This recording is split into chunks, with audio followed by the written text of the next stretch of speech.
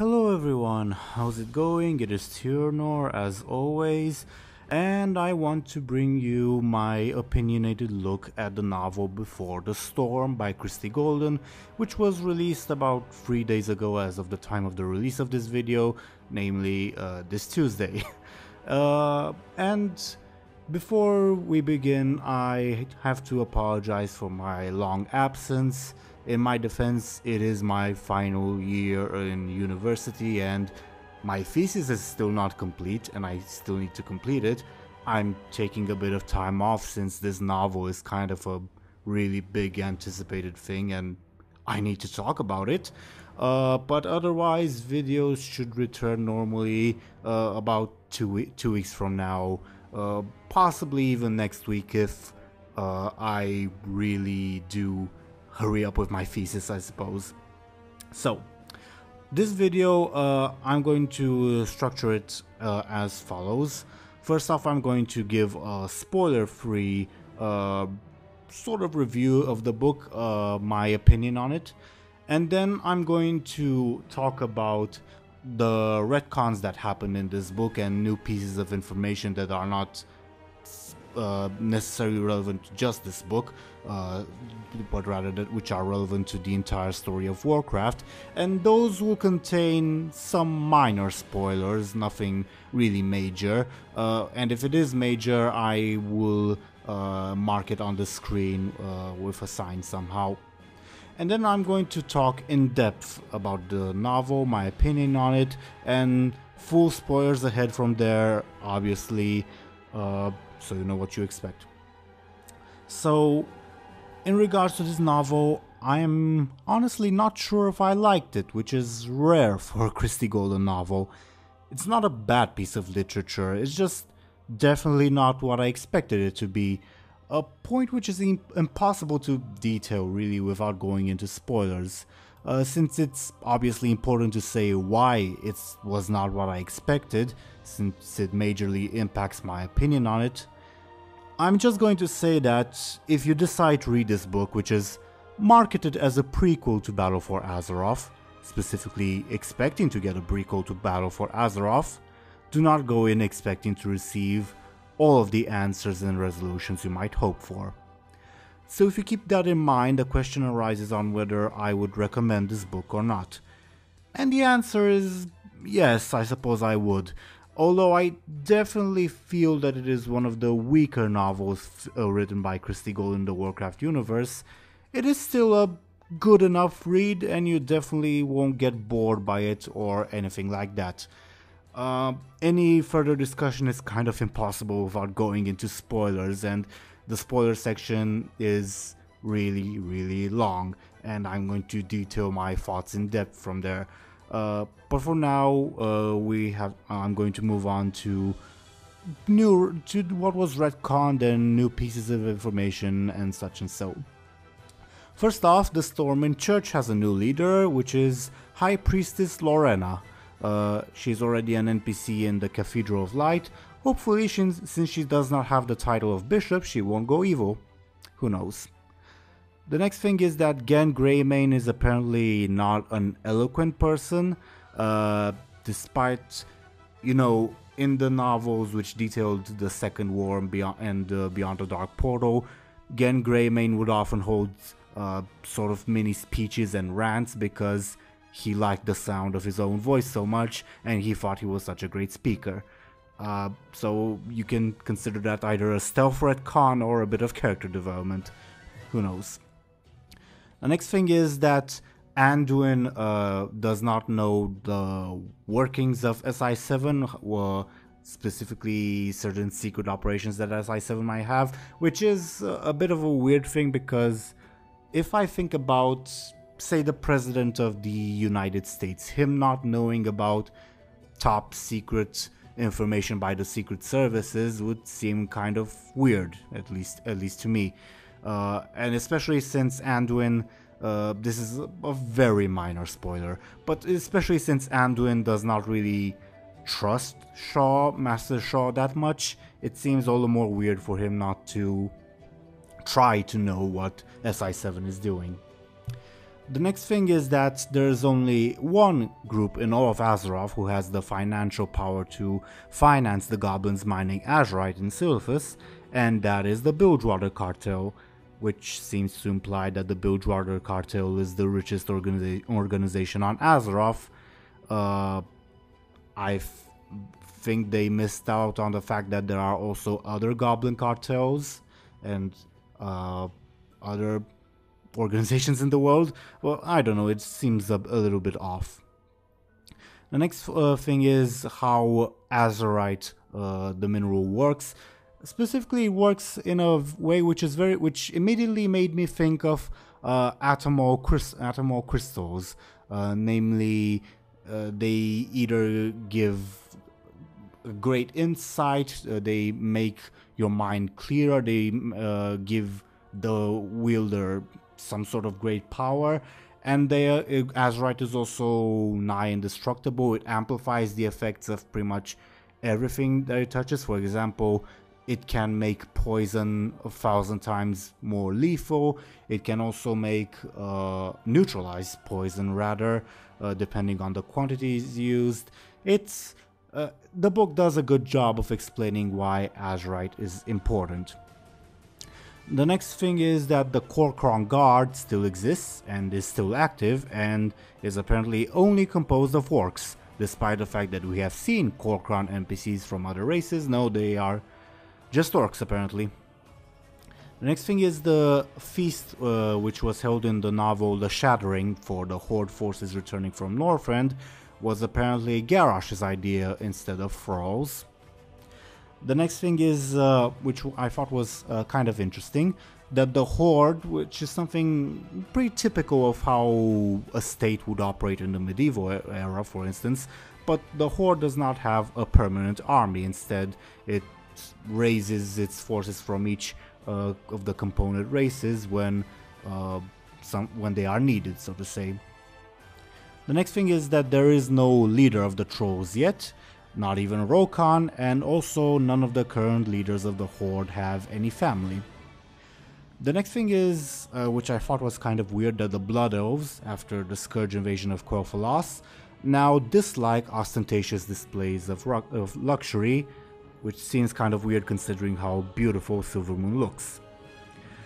Minor spoilers for a plotline of the book. I'll mark it on the screen for those who wish to mute the video until the spoiler is over, but in case something would happen to Anduin, Gen Greymane would become ruler of Stormwind. More minor spoilers, same rule, but the eruption of the volcano on Kazan was not caused just by Deathwing and the Cataclysm, but rather by Gallywix's goblins mining so deep they found azurite. The next thing is that Stromgarde is still in ruins, at least until it becomes a battlefield in Battle for Azeroth. Despite this, it still produces and exports cheese, since one of the types of foods that Anduin eats at one point is called something Stromgarde. Again, it could just be a type of cheese that is also grown some other places, like outside of Stromgarde, but who knows. The next thing is that Bran Bronzebeard has been retconned to be the founder of the Explorers League. Originally it was Magni who founded the Explorers League. The next thing is that Azeroth, the planet and the Titan, has managed to heal itself fully after the Cataclysm, but it cannot do so on its own after Sargeras' attack. It's such a severe wound. The next thing is that since the novel The Shattering, Anduin has trained and is still training to become a swordsman, but is still not very good at it. The next thing is something I don't think it was specifically stated to be otherwise in the lore. I think it was just a sort of fan deduction. But Alexstrasza's mortal form is a high elf, not a blood elf. So go figure. More minor spoilers, same rule as before. Valera Sanguinar is Anduin's and before him Varian's personal spy, which is a bit of a retcon since the novel The Shattering stated that she had then disappeared, with not even Varian knowing where she went. We obviously found out in Legion that she joined the Illuminati, but there you go. Minor spoilers again, Bane, Bloodhoof and Anduin continued corresponding after Tides of War through Valera and Perif Stonehoof. Also, Bane told Anduin that the Horde was forced to retreat from the Broken Shore and did not willingly abandon the Alliance there. Pretty big spoilers for a plotline, again I'll put a sign on the screen for when you can unmute. Before the Scourge, Kalia Menethil married a foot soldier in secret and had a daughter with him, and both of them, the father and the daughter, were killed by the Scourge. The next thing is something we kind of inferred from before, but it's expanded upon more. Stormwind and Lordran were extremely well connected before the Third War, and people traveled to and from the other. Many families had branches in both kingdoms, etc. Which is kind of interesting since before the First War, Stormwind was stated to be pretty isolated from the other human kingdoms. It does make sense if you think about it, since Stormwind's population took refuge in Lordran during the Second War, so they had time to intermingle, so to say. Next thing is that South Shore, despite being intact in vanilla, was apparently actually affected by the plague, meaning the Scourge plague, not the Forsaken one. The next thing is that Archbishop Alonsus Fowl and Gen Greymane were actually, apparently, really good friends while the former was still alive, which is rather unexpected since they never interacted before in Warcraft media, and Alonsus Fowl supported the alliance of Lordran while Gen Greymane was opposed to it. The next and final thing is that the city of Stromgarde was apparently built by the Kingdom of Stromgarde, not by the Arathi Empire.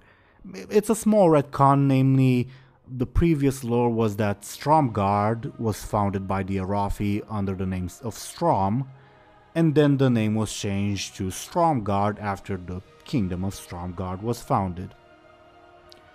Now, going on to the spoiler section, I'm going to handle this video a little differently than I have my previous looks at Blizzard novels. Instead of going through the plot and telling my opinion on it while I am narrating it to you, I'm going to give an abridged version of it, without any opinions necessarily, and then I'm going to discuss certain things I liked or disliked about the book. This little narration of the book will avoid certain spoilers, like for example, the resolution of one certain subplot of the story that's not necessarily relevant to the story of Warcraft as a whole, but it will contain full spoilers for things like Anduin and Sylvanas' role in the novel, so again, you have been warned. To begin, I have to say that the vast majority of the book, probably something around 75% or at least 2/3 of it, is centered around Anduin and Sylvanas, just these two characters and the various power dynamics around them. So keep that in mind for when I talk about the events of the book. In short, the book begins with a survey team of goblins discovering Azerite and Silphus, and then moves to the post-Legion victory celebrations and funeral for the Horde and the Alliance. Basically what you see in the two cinematics where Anduin and Sylvanas discover Azerite. At first the story revolves around sort of the aftermath of the War of the Legion, namely Anduin is preparing to visit all the Alliance cities in order to thank them for their support in the war, Sylvanas is participating in ceremonies she hates for the Horde and such, and then Azerite comes into play. Anduin wants to use it for the benefit of everyone on Azeroth, Sylvanas wants to use it to kill everyone on Azeroth. Anduin realizes that Sylvanas would think of something like that, and tries his best to create, at the very least, the preconditions for a future peace between the factions.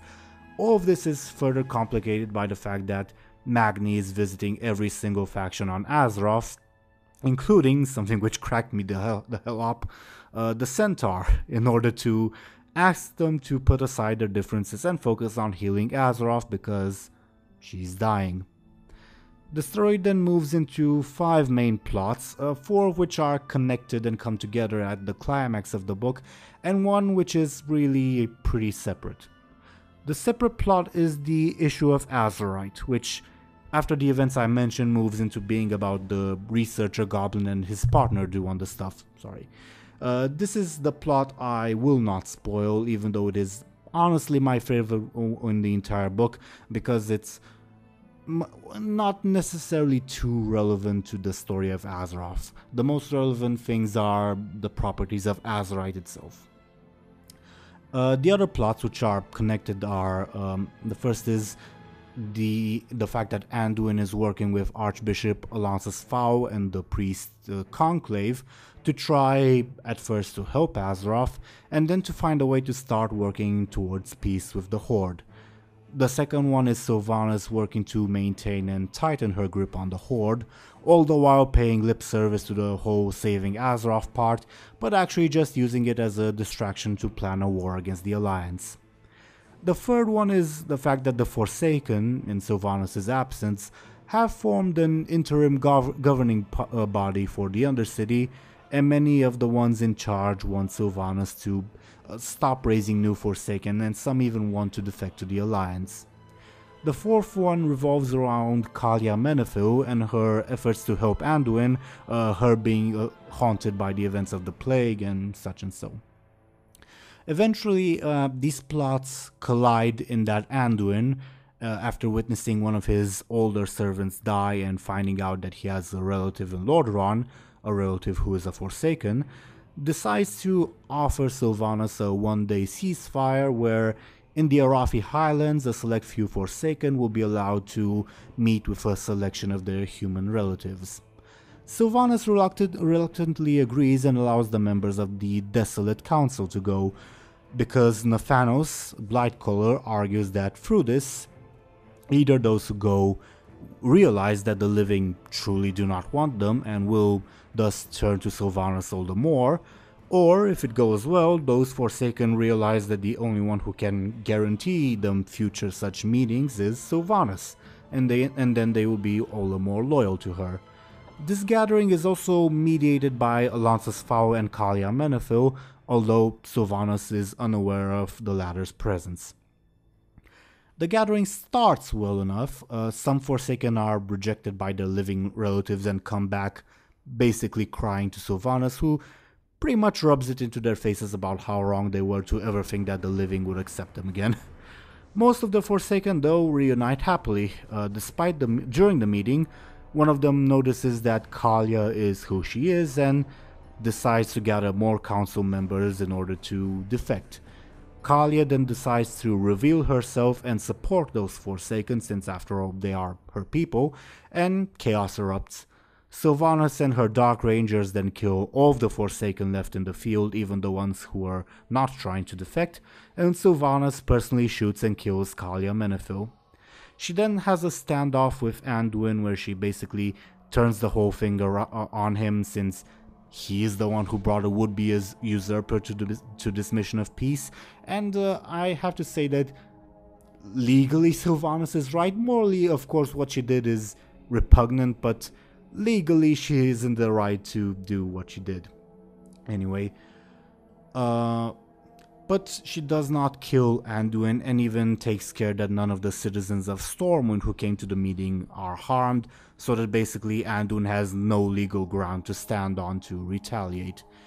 Anduin then brings Kalia's body, which miraculously does not decay, to Netherlight Temple, where the Naru there, Sara, there has all the priests channel the light into her, and she is reborn, resurrected, revived. The novel says that it is not resurrection per se, but that is also isn't necromancy. It basically says that Kalia is now a light undead, or something like that. The novel then ends with Anduin and the relatives of the Forsaken who died returning to Arathi in order to give those Forsaken a proper burial. Now, I think you can understand why I say that this book is not what I expected it to be, namely a prequel to Battle for Azeroth. It happens before Battle for Azeroth, it involves many of the characters who will be important in Battle for Azeroth, and sets up some of the plot lines, but it pretty much doesn't lead into the events of Battle for Azeroth, unlike all the other novels Christie Golden has written in order to be a prequel for future expansions. And I think the only one who has not received the prequel, the only expansion who has not received the prequel written by Christie Golden, are Burning Crusade and Legion. Anyway, this book is, perhaps because of this, misplaced, I guess you could say. It's a very well done exploration of what it means to be a Forsaken, and how the Forsaken would relate to their living relatives, how the living would relate then to their relatives becoming Forsaken. On that front, it does a great job, but that's honestly, I think, a story that should have been done in 2004, when the question was asked why these humans of Lordaeron, who, well, are now undead, would join the Horde and not the Alliance. Right now, when at least I was expecting more background to the gigantic conflict between the Horde and the Alliance, which is said to happen immediately afterwards, well, I feel like focusing more on the Horde versus Alliance aspects rather than on the Forsaken and some humans would have been a lot more fitting. Again, I'm not saying that this is a bad story, just that it is poorly placed, and if, like me, you were going into this novel expecting a Horde versus Alliance story, you are not really going to get that. The point the book excels at, though, is character interaction, and really, that is Christie Golden's strong point when it comes to books, regardless of the franchise she writes them for. Maybe she's not that good at, say, political turmoil, or tales about dragons or such, but when it comes to bringing out the quote-unquote human element in a story, or of making you empathize with that mass murderer, for instance, she does that great. That and romance, which really is pretty much a trademark of any novel she writes. To be honest, at times I was expecting certain characters in this novel to fall in love, just because that is Christie Golden's style. And obviously nothing wrong with that, and again, she does this very well. And these parts were my favorite of the novel. Rather than the political intrigue or the fantasy and magic, what I like most about this specific novel is the small stuff, the character interactions, especially when it comes to the goblin plot. Namely, I like that because goblins are just so down to earth and amoral that their perspective on things, unlike the honorable Tauren or humans or whatever, is kind of refreshing. On that note, one thing I dislike is, well, just how little the book focuses on the power dynamics of the Horde or on the interactions between the Alliance leaders. Now, when it comes to the Alliance, it's just more frustrating than anything else, since the book does have snippets of interactions between them, which are obviously cut short when compared to the other plots. But the Horde has the disadvantage of being in a very tense political situation that isn't really expanded upon enough when it really should be. The Horde, other than Sylvanas, gets Gallywix being Gallywix, the Trolls having no leader and as such barely appearing even in the scenes where all the leaders are assembled, Bane being bullied into submission by Sylvanas, Lor'themar having only one scene where he basically nods that yes, he is loyal to Sylvanas, and Saurfang glaring menacingly at Sylvanas, also only in one scene. Which I think you can gather is not really enough and is what I was expecting more of in this prequel to the major turmoil that is Battle for Azeroth. Now there's three topics that I should talk about regarding this book, namely Sylvanas, Kalia, and Anduin, and I'm going to talk about them in the reverse order just because. Anduin's is simple enough to discuss. Like I've mentioned previously, he is my favorite character and he continues doing what he does in this novel. It's also interesting that he matures more as a person and that despite continuing to be an idealist, he is also becoming more pragmatic. Basically, the last lines in the novel is him saying that he still believes that people can be redeemed and that there can be peace, but he believes that there is no redemption possible for Sylvanas, which is interesting, I suppose. Now, Kalia is an odd topic. Now, I liked her storyline in this book, I guess you could say, so the only point that needs to be addressed is its ending. I think it pretty much is a setup to establish her as a queen of Lordaeron because she's kind of undead, so she's forsaken, but she was also kind of alive, so she's a human of Lordaeron. She basically now straddles these two worlds, so symbolically speaking, she represents the entire population of the former kingdom of Lordaeron. Now the problem with this is the method, this light-infused resurrection, but not actually resurrection, but not necromancy, but not necromancy, whatever. It's weird. Characters in Warcraft rarely, if ever, get resurrected. I'm not talking about necromancy here. I mean full-on resurrection, bringing them back to life. Real life, not unlife. So the fact that Kalia gets this extremely unique treatment, even though it's technically not exactly resurrection, basically means that she's some kind of a chosen one, for lack of a better term. Like Illidan or Turalyon or Anduin were supposed to be at various points in the story. Because she gets to be this unique creature, not because that's what Anduin wants her to be or something, but because she's brought back by the Naaru with the help of mortal priests. And it's kind of weird. If we were to have a chosen one again, I'd kind of prefer it to be a more established character rather than one we thought we'd never see again until the previous expansion. But anyway, I guess we're going to have to wait and see basically when it comes to Kalia. Now, the elephant in the room that I have been avoiding and I want to run away from screaming, Sylvanas. I'm going to preface this that, at least before this novel, I was not a Sylvanas hater, nor was I a Sylvanas lover.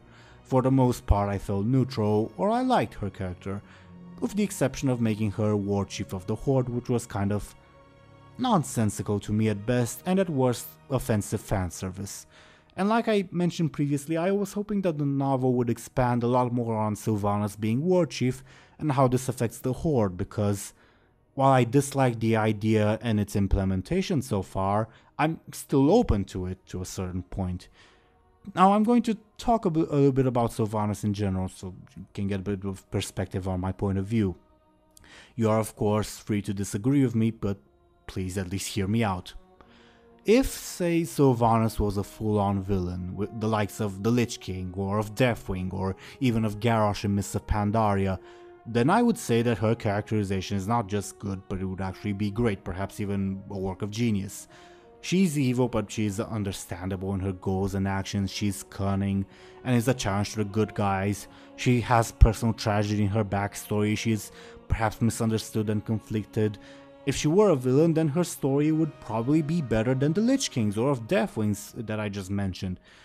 But even though she acts villainous, and Christie Golden does certainly portray her within character mostly, with the exception of the Alliance, everyone around her does not really seem to be in touch with the fact that she is evil, which is a detriment both to Sylvanas' character and to the character of her allies, because every one of her allies, who for the most part are not bad guys like she is expected not just to obey her, but to obey her without question, even to love her.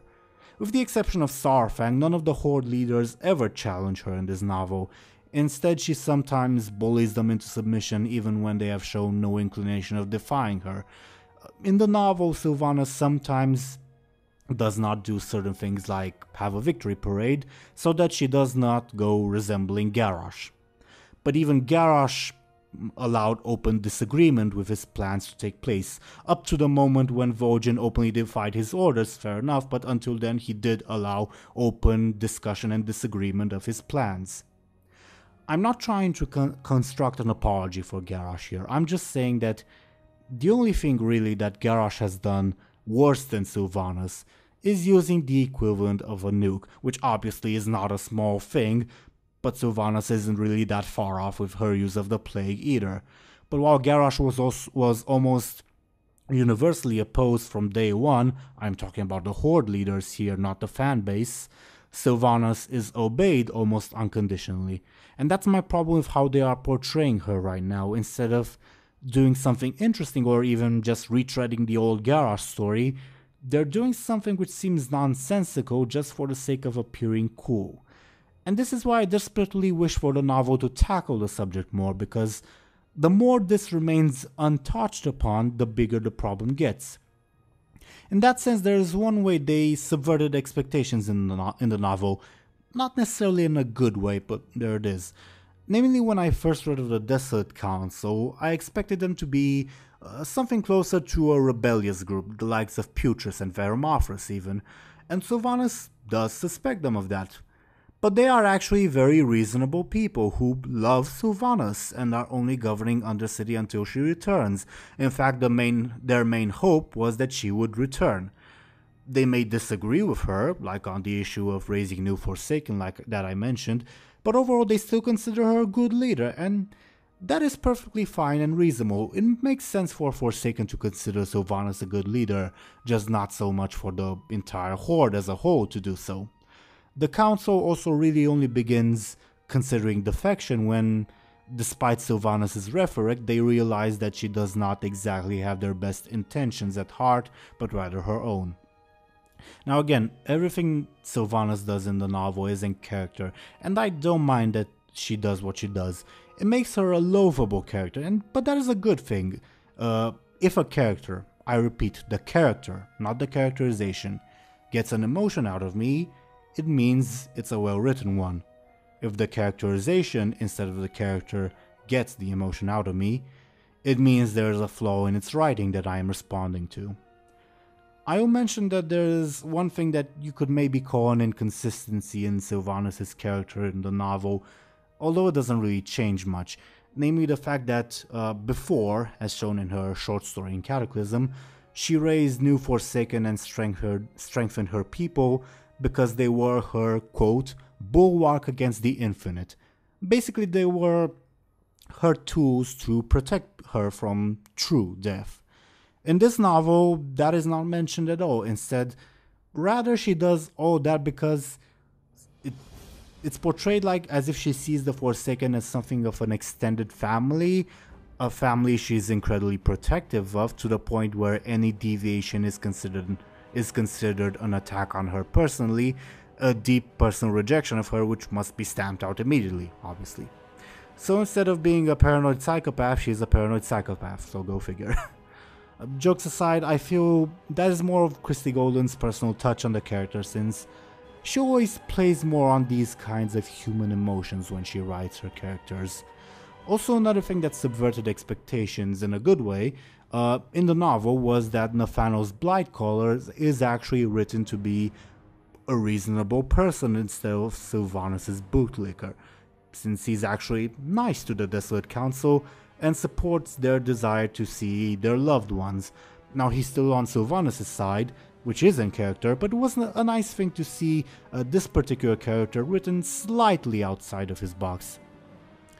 So overall, keeping all of these things in mind, I think I would still recommend the book. Now that I look at it, really what I am disappointed in is in what it is not, rather than in what it is.